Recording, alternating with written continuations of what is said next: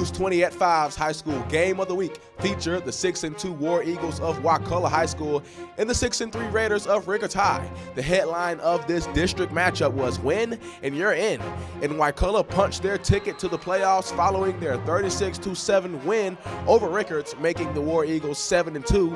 And head coach Barry Cleese says it was a rough and physical game despite the scoreboard.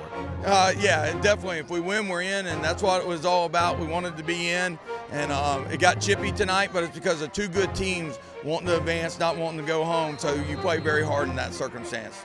Rickards was handed their 4th loss of the season, making them 6-4, and the Raiders will not see the postseason this year. But head coach Quintin Lewis says his young team is going to grow and learn from this loss. Oh man, the future is bright. My JV squad was even better.